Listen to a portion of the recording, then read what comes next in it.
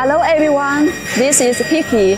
Welcome to our new video series exploring injection molding defects. In this episode, we'll learn about one of the most common injection molding defects, flash. What is flash? Flash or flashing is excess plastic that forms on the surface of injection molded parts. This defect happens when some liquid plastic leaks from the mold cavity, cools, and hardens with the rest of the components, forming a tap, flap, or protrusion. Flash is usually found near sealing faces, parting lines, ejectors, or venting channels. So, why does flash happen? There are several common reasons. 1. Insufficient climbing pressure. 2. Misalignment of parting lines. 3. Improper venting. 4. High plastic temperature. Let's analyze them one by one. 1. Insufficient climbing pressure.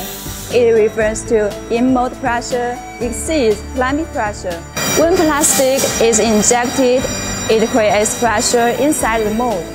The plastic is injected, the higher the pressure in the mold. If in-mold pressure exceeds the climbing pressure, the mold halves can separate slightly, allowing the plastic to seep out, resulting in flash.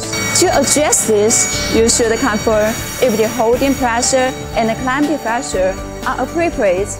Additionally, be mindful that high holding pressure can cause an increase in the pressure inside the mold. 2. Misalignment of parting lines. This occurs when there is a misalignment between the mold halves. Pressure can deform the mold surfaces, and one mold won't fit tightly together. Contaminants like dust or dirt can also prevent proper closure of the mold.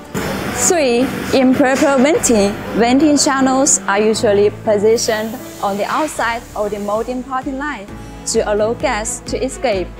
If the venting channels are too deep, they can cause flash. For example, with PS plastic, the vent depth is typically around 0.02 mm. If it's set to 0.04 mm, flash will occur. 4. High plastic temperature. When the plastic melt temperature is too high, its viscosity decreases, making it more fluid. This increases the required climbing force. If the climbing force is insufficient, gaps can form, leading to flash. So, how can you locate the cause of flash? Let's get some troubleshooting tips.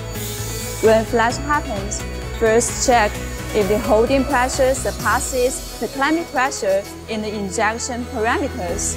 Then perform short shots and holding pressure tests to pinpoint mold issues. For instance, try a 60 to 90% short shot with the product not sticking to the mold to check for flash. If no flash appears, gradually increase the holding pressure and observe the outcome.